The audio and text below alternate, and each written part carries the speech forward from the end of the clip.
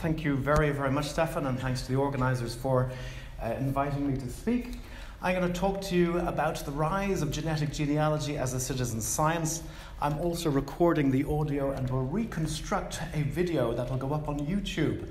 So just be aware that during the Q&A session, if we have time, you'll be recorded for YouTube as well. My YouTube channel can be found at DNA and Family Tree Research, where I have about 50 or 70, 80 videos relating to genetic genealogy. There's also a lot of information in the two posters I have downstairs, and I'll give you a link at the end where you can download should you wish to have them as a PDF file. Now, it all started in 2000 when Family Tree DNA launched the YSTR12 test, 12 short tandem repeats, and also the HVO1 mitochondrial DNA test. And that got people talking to each other. Hey, we're a match on our Y DNA. Does that mean that we have a common ancestor? But then Family Tree DNA did something very, very important. It actually created an infrastructure where people could run their own DNA projects. And this was the start of genetic genealogy as a citizen science. And these projects could either be surname projects, haplogroup projects, geographic projects, or specialist projects. And Family Tree DNA allowed people to host their own websites on the Family Tree DNA website. So, for example, my Gleason DNA project has a website on the Family Tree DNA site. And over the course of the years, there are now 10,000 surname projects administered by 5,500 project administrators. And this was really the birth of genetic genealogy as a citizen science. The administrators of these projects engaged the community, brought people into their projects, and very soon, in 2004, Family Tree DNA launched the first of an annual project administrators conference, which has gone from strength to strength, and it's run every single year since then. Members from the community then started seeing better ways that the data could be interpreted or visually presented. So World Families Network was a website set up by two members of the genetic genealogy community, which included automated grouping into the projects and also identified unique STR patterns in subgroups within each of the projects. A very, very useful addition. The International Society of Genetic Genealogy, of which I'm the education ambassador, one of them at least, was launched in 2005, and in the same year, Family Tree DNA partnered with National Geographic on the Genographic project and analysed the DNA kits for that particular project in the early days. The Journal of Genetic Genealogy was launched in 2005 as well, and in the following year we had the first version of the ISOG-Y haplotree. And since then, ISOG have curated the development of this definitive tree of mankind as one of the major outputs of the genetic genealogy as a citizen science. The mitochondrial DNA haplotree is curated by an academic group in the Netherlands.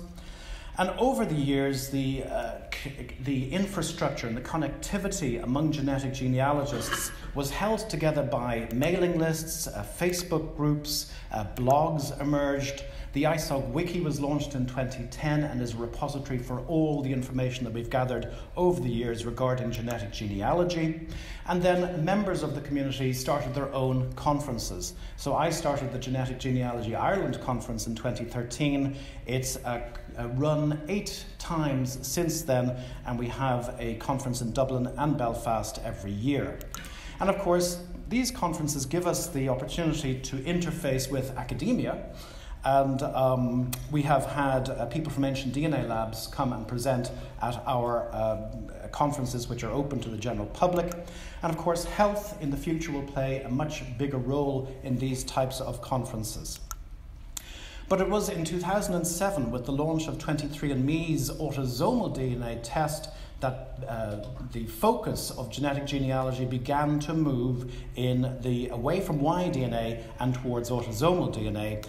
They introduced genetic cousin matching in 2009, and that was a seminal point in the development of this citizen science.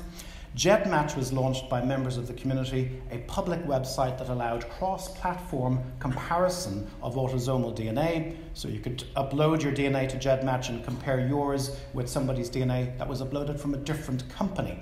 And GEDmatch became very important when law enforcement started using it to catch serial killers. And this was last year.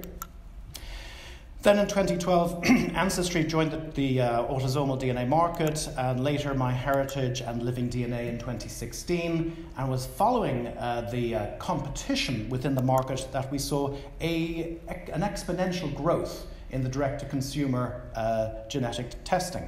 So there's roughly about 30 million people now who have had a DNA test done by one of these companies. Ancestry is ahead with about 15 million. It's probably higher than that now, more closer to 20 million, followed by 23andMe, which has about a customer database of 10 million people. And in conversation with colleagues, we reckon that the market segmentation is about 60% of people are only doing it because they want to know, who am I, what's my makeup, am I more Irish than my brother, yay, fantastic. About 25% of people are doing it for genetic genealogy purposes, using the DNA to help them with their family tree research, and only 15% are primarily interested in health. So those are crude estimates, but that gives you an idea that the majority of people who are testing are not actually interested in genealogy, and they're not interested in health. It's just really a Christmas gift they got, and they're interested in this type of thing. The population admixture estimates, or their ethnic makeup. Ancestry probably has the best of these currently, and they're able to drill down to the sub-regional level. Here you see this person has DNA from the Laois, Kilkenny area, and also from the Wexford, Carlow area as well. We also get a list of our DNA matches with the estimated relationship. These are my dad's results. You can see that the first person there is me. That was a great relief, and doesn't always happen. It also tells you how much DNA you share with each of these people, and you can see which segments of DNA on your chromosomes you actually share with each of your matches. You compare your ethnic makeups as well. It also gives you, allows you the facility to compare, to see what shared matches you have with each match within your list. So these are a group of people that all share each other as matches, and the possibility is that you all are descended from the same common ancestor, and that helps you focus your genealogical research. MyHeritage also have this very nice triangulated segment tool, which allows you to identify overlapping segments, and this can be very, very useful for genealogical proofs. The switch then from Y-DNA to autosomal DNA allowed many people in the customer base to become citizen scientists in terms of creating tools and software and websites to help organize, interpret the data, and visually present it. And many of the tools created by consumers were later adopted by the direct-to-consumer companies. And this really just goes to emphasize again this symbiotic relationship that we have between industry, academia, and the customer base. And a new opportunity for citizen science opened up as a result. So I'm going to whiz through some of the tools that were made available to the general public and the consumer base. This is GEDmatch, which I've talked about before. Various suite of tools. You can find out, are your parents related, looking at runs of homozygosity. The phasing tool allows you to separate your maternal from paternal genomes. Lazarus allows you to rebuild the genomes of long-dead ancestors from the DNA passed down to their descendants. The My Evil Twin is the 50% of their DNA that your parents didn't give you. So it's like the dark side of the moon. It's the anti-me tool. Genome Made Pro was developed by Becky Walker, who was a software designer in her previous life. It allows you to upload data from various companies and manage it all in the one place.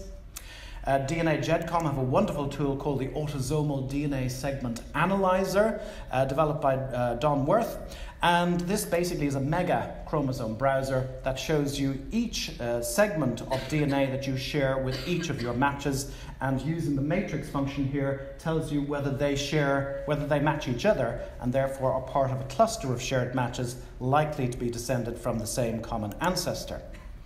There's an auto-clustering tool that was recently released by Evert Jan Blom, and that's been integrated now into MyHeritage's suite of tools. Blaine Bettinger, the genetic genealogist, did a very important project on 25,000 known relationships. And he was able to calculate the minimum, maximum, and average amount of centimorgans for each of these known relationships, from siblings all the way down to 6th, 7th cousins, with a lot of removed and half relationships there in the mix. But he also was able to demonstrate this using frequency distributions and these histograms, which show you the spread of DNA for any given known relationship. And you can see that these are not normal distributions, they're skewed towards the right. Johnny Pearl took this one step further and invented this online tool where you can put in the amount of DNA shared. Here it's 157 centimorgans, and it will immediately give you a range of possible relationships for that amount of DNA. This was adopted by Ancestry, and they now offer something very, very similar. Johnny Pearl, Leah Larkin, and Andrew Millard developed What Are the Odds tool, which generates odds ratios for a variety of different possible relationships based on the amount of DNA shared with matches who are known to be relatives to each other.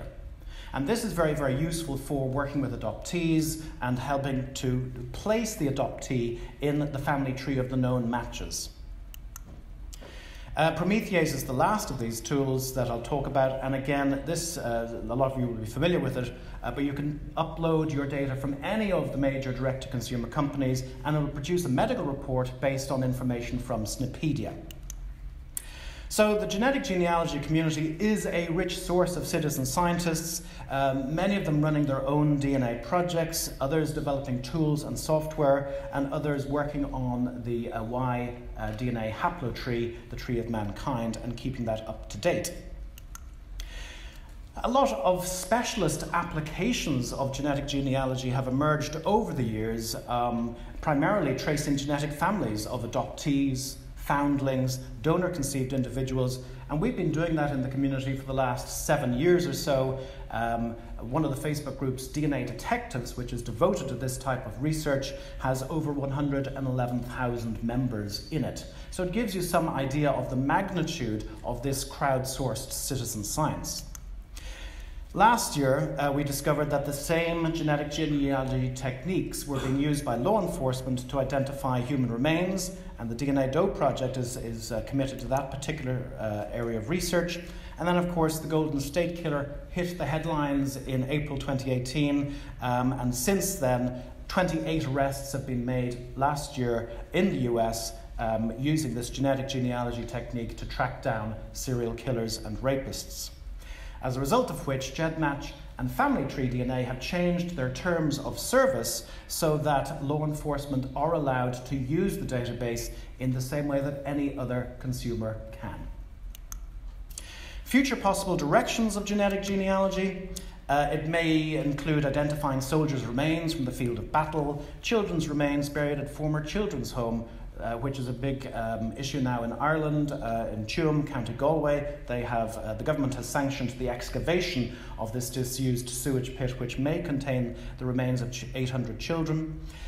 They can be applied to really any mass grave situation, casualties from man-made or natural disasters, the World Trade Center, the California wildfires, that sort of thing. New social applications could include social cohesion programs, peace programs, even reparations for slavery. And new anti-social applications could include misuse by government, and we've seen this in China, in Kuwait. Espionage, in the US, they're particularly sensitized to Russian interference, and even sabotage by hacktivists. And this, of course, raises the issues of privacy, data protection, and the need for regulation. And it's a constantly evolving environment that demands adaptation. And certainly within the community and also within industry, various attempts at self-regulation have been instituted. There are various guidelines and standards available. But the need for external regulation may be informed by the ongoing UK Parliamentary Science and Technology Committee's inquiry into commercial genomic testing. And if any of you are interested in making a submission to this Common Select Committee, the closing date for applications for submissions is April the 26th. So do check that out. We also have the UK Biometrics and Forensics Ethics Group, which is currently exploring the possibility of using genetic genealogy techniques here in the UK to help with cold cases. And we're also watching very closely the current debate in Maryland, where there's a bill that attempts to curb familial searching within the commercial genomic databases in a similar way that they've curbed searching in the CODIS database. So genetic genealogy has come a long way. New frontiers await, and there are definitely interesting times ahead. So thank you very much for your kind attention. Thank you.